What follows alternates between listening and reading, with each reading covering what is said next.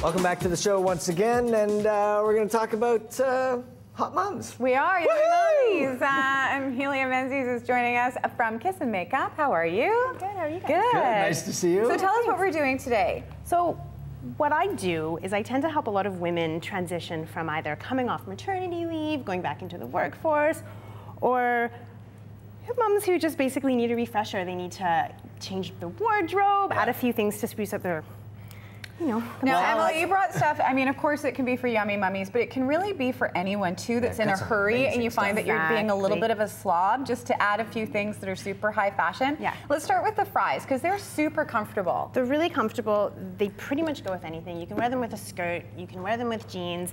I wear them to the soccer field all the time. They look good. And People easy. have this real identifiable thing with fries, though, and they're really starting to break that down a touch as well. They've got some really new styles. They do, and I love them. I have a whole bunch at home, and I just switch them up every day. And like I said, they're just really easy, and they make every outfit look great. And hair can be very time-consuming, but if you have the right products, you can save a lot of time. And Bumble has some problem solvers. They do. This changed my life because I'm a ponytail girl. Yes. And I need to wear my hair down. So 5 minutes in the morning, really easy. It makes it look like I've actually done something to my hair. Like you've got volume and texture and like stuff. I've washed it, and sometimes that's challenging. Things that you haven't actually done. Yeah, it's a I've actually showered. Yeah, exactly. So that makes it very easy. I've got 3 kids. I've seen all this stuff. That's good. Now Did I brush my teeth this morning? I know. I can't remember. Somebody will usually tell you if you haven't. Let's bring out one of our moms today and tell us how she's dressed. So Erin is expecting a baby soon, and her goal was to not buy maternity clothes. She really didn't love You can do that now. You can do that now. So this is a great dress. It's really stretchy. Can wear through the holiday season. We just threw on a really great cardigan.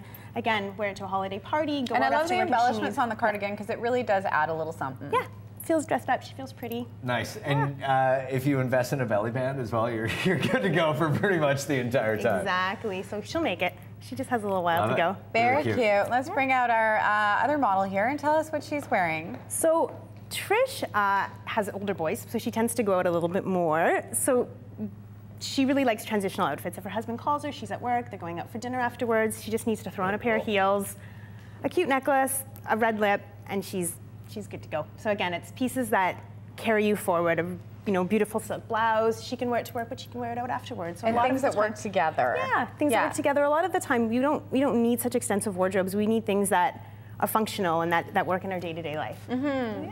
Nice. And let's talk about the scarves, because you can really jazz up any outfit just with a little scarf. Exactly. We brought some really cute accessories that just keep you up to date throughout the season. So if you don't want to have to go out and buy a whole new wardrobe, you can get a scarf, a really cute necklace. Navajo's huge this year. It'll just update you, keep you current. Scarves are really great for expecting moms too. Breastfeeding, beautiful. Can just help, cover up, keep with the baby. So yeah, these are fantastic. And a little toque. Duke, love hats. Hats. Again, I love hats. Soccer fields. Soccer fields, hats, walking. And this is quite similar to what you're wearing, this little hat here, but we're seeing a lot of fedoras in different styles. And it keeps you current, and it keeps your outfit looking really cute. And makeup.